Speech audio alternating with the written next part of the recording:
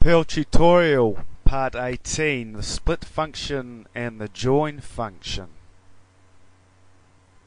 First of all, the split function. Now, the split function will split a string of words into a list of the words. So let's create a string called words and say the cat is white. Okay, so the basic form of the split function is we have a pair of brackets equals split function and then second pair of brackets. So in the first brackets we're going to create, we've got 4 words here, so we're going to create 4 new variables to represent each word. So let's call them word 1, W1, word 2, word 3, and word 4. So the will be W1, cat will be W2, etc. So in the second pair of brackets, now we have 2 forward slashes. So in between the forward slashes we're going to tell the program what to split on. So we're going to split each of these words on the space to separate them. So therefore we're going to split on the space here. So we have a space. So then after we have a comma, and then simply we tell our program what we're splitting. So we're splitting words, our variable words, and then simply we can print out each word. So we can have W1 right up to W4.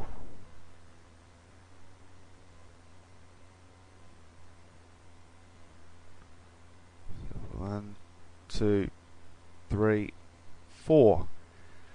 And now we can print out each of these words in the string separately because we've split them and they all have their own variable names. So let's run this.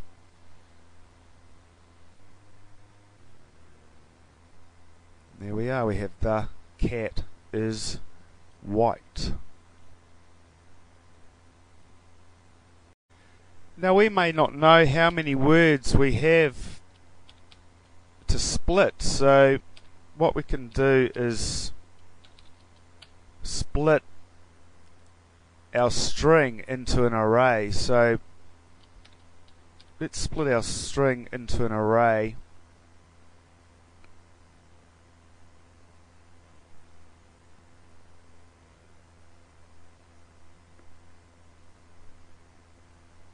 And print our array.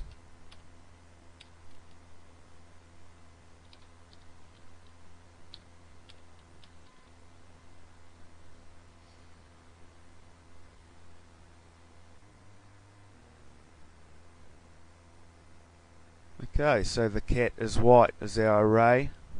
Splitting the words into an array because this sentence could be really long, or it could be a description of some kind, in case we wanted to check or operate on each word.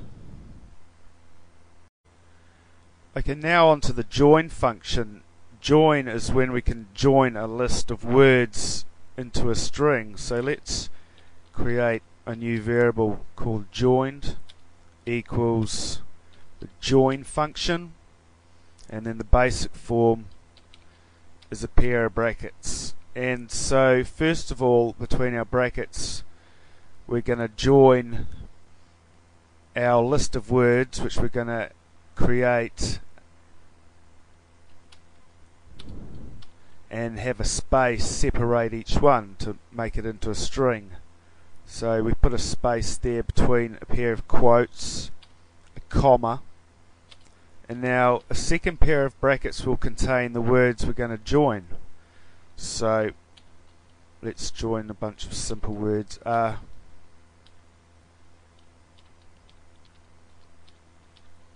black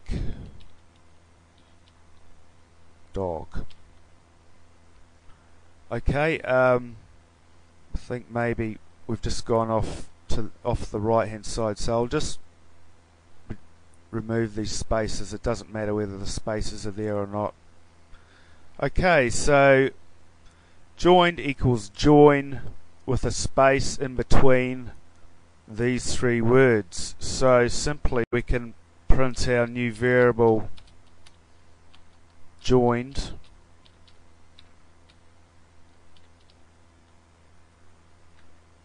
and that will give us a small sentence, a black dog. A black dog.